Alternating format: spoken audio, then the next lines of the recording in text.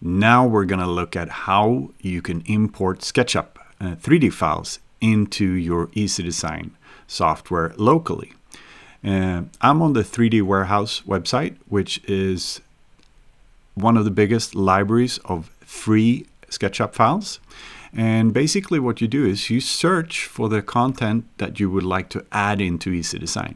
So let's just pretend that I want a 3-seat sofa. Let's see what we can find. Search. And here comes a number of different types of sofas. And oh, this is the one I would like. So I'm going to click on Download SketchUp file. And it's going to download onto my computer. Once the file is downloaded to your computer, you make sure you go over to the final tab, the last tab here, MyImports. You press the green plus sign.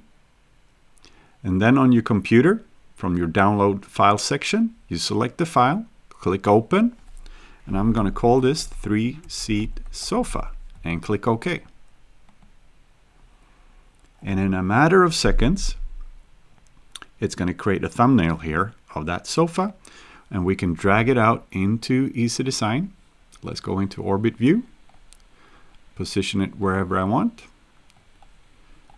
like this, and we'll take a look in 3D. There you go. Perfect.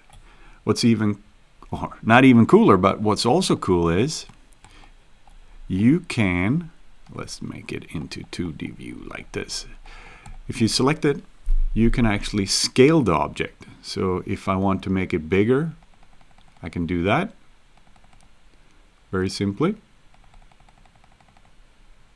And this feature you can actually use on all standard objects in Ecdesign. So if you have standard chairs or things like that, let's go into furniture and let's find another seating. Let's do a bench.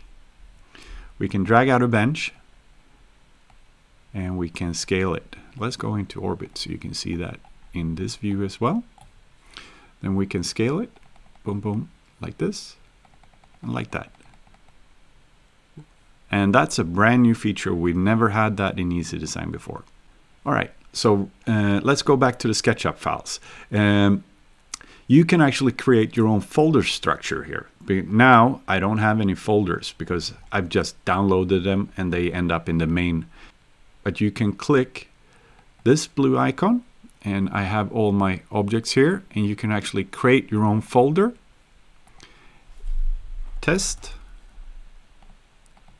And then I can drag in objects into the test folder, and then you create a folder structure that you have here, which will make it more organized. All right. Thank you very much.